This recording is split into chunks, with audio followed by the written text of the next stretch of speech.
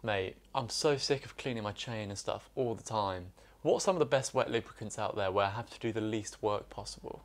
Oh, well, there's a brand called Silca I know that do some really great stuff. Let's see what they've got. Yeah, they've got some good bits here. Chain maintenance is one of the most important things that you can do for your bike. Without looking after the chain, you wear through the chain quicker, which in turn wears through the rest of your components quicker, costing you more money. There are two types of lubricants that you can use. The first one is a wet-based lubricant or an oil-based lubricant here. So with oil-based lubricants, it's much easier to maintain your chain and just be a bit lazy with it, but you do tend to pick up a bit more dirt and wear through your components quicker. Wax-based lubricants reward you with a faster drivetrain efficiency and less wear on the components. And that's mainly because all the dirt struggles to get in. You can see how dirty the bike is here, but your finger stays pretty clean as you wipe it off there. So with that being said, is this the best wet lubricant out there? So here is Silca's Synergetic Wet Lubricant. And here is why I think this is the best wet lubricant that you could buy, with some features in here that you may not know that you needed. Here in the UK, this costs £32. Let's face it, the price is high, but so are your components. So let's get into benefit number one of using this lubricant. And that first benefit is that you hardly use any of it. So I tend to, with a perfectly clean chain, I tend to apply one drip per chain link, and that's all that you need. That's more than enough to keep your chain running. Then just run the chain through backwards like 12 times. I tend to keep it in big at the front, big at the back, because that articulates the chain a bit more and gets the lubricant deeper into the links. So you hardly use any of it, and therefore it should last the duration of your chain. The second benefit that this chain lube has is that it has a substance called tungsten disulfide.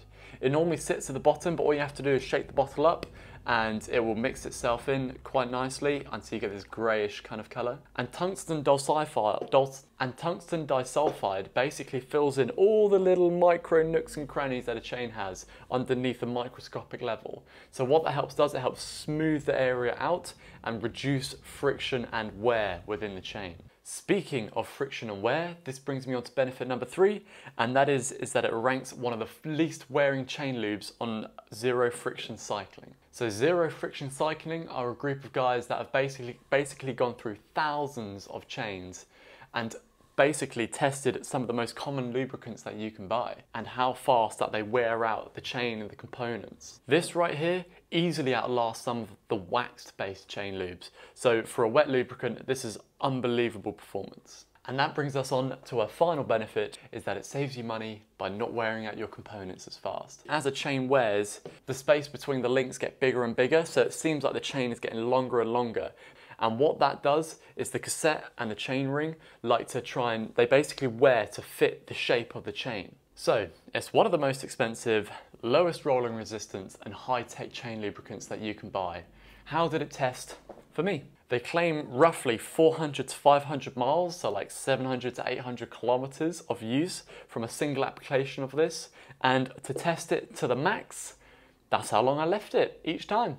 In terms of the conditions that I ride this in, I literally ride it in every condition possible. If it's dry, sunny, wet, dusty, doesn't matter. I've been commuting to work using this chain lube. This chain lube generally stays very clean for me, and there's two reasons for that happening. The first is that you hardly use any of it, so there's less lubricant to pick up dirt. And the second reason is I just think as a whole it's generally quite a water repellent lubricant, so it stops the dirt from coming into the chain as much as potentially another lubricant would. Generally speaking, if you do see your chain dirty though, you've either used too much lubricant or you haven't wiped off enough when you first applied it. You only want the chain lube deep within the rollers really, it doesn't need to be on the outside at all. Chain noise. So they claim 400 to 500 miles, and generally your chain will get louder the less kind of lubricant or the worse your lubricant is performing as a general rule. It does stay pretty quiet up until that point. For me, I find around that 350 mile mark is where it starts to get a little bit louder. So I think that's probably the sweet spot for cleaning out and re-lubing. So another commute in the rain here in the UK. That's about 1 million of them now. But anyway, chain noisiness is really good. It's got a bit dirty now, but I've been riding it for about 3 weeks straight in the rain and it's still completely silent. I must say, with my experience, this chain lube really does live up to its marketing claims, which I think is quite rare for a lubricant really. So who is this chain lubricant for? Most people really. And the reason that I think it's for most people is that because it's actually a fairly low maintenance chain lube.